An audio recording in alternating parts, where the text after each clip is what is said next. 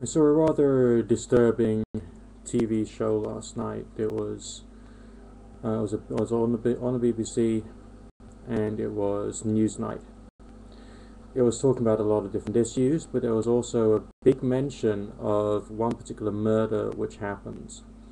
A young boy was accused essentially of being possessed and doing some kind of witchcraft on his friends and family, and he was killed with over 100 injuries to his body. Probably the most brutal murder you could possibly hear of.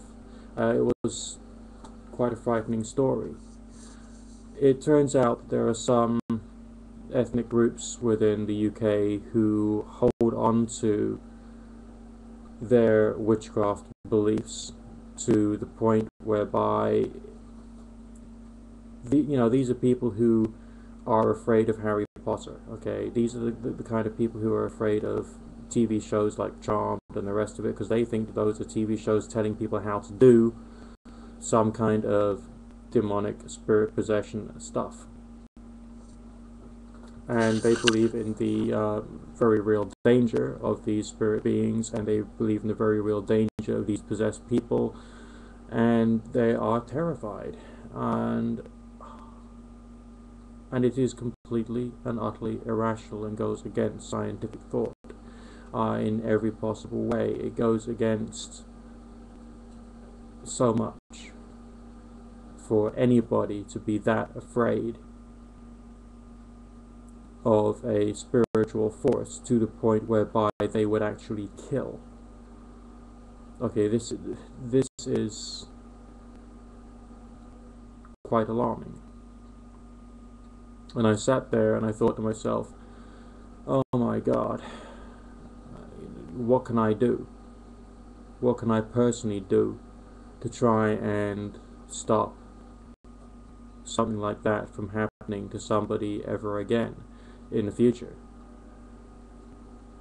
But then I stopped for a minute and I took a bit of a breath, a bit of a sigh, and come back to reality and realized that what I was doing anyway here on YouTube is, or has the potential to be, something to prevent such an evil from occurring again. This video blog here, with the arguments portrayed on it on the subject of the supernatural, paranormal, or occult, witchcraft, or whatever you want to call it, from this point of view, is something which could, in the long run, save lives. Because we have to have a certain quantity of doubt. It is right for us to have that certain quantity of doubt about the phenomenon that we deal with. And I've met lots of people who were perfectly prepared to try and, say, I curse you to death and you will die. I can kill you with a thought, yes. And they don't have the capacity to do anything, because otherwise I would have died, because they said that they were going to do it. And hey presto, nothing happened. I'm still here, and I'm still fighting them, you know what I mean?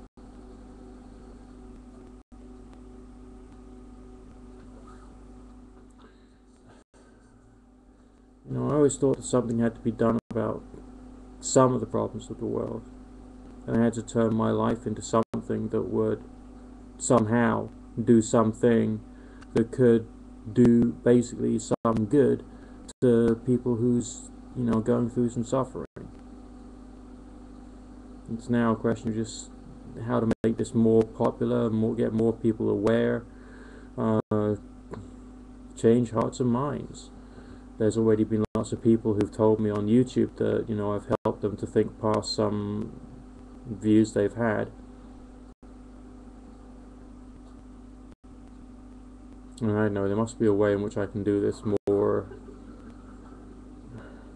effectively, I guess. A way will present itself, I believe. But we, as a global spiritual community, still need to do an awful lot of growing up. on the subject of apparently supernatural phenomena. We'll do it. I believe we'll do it.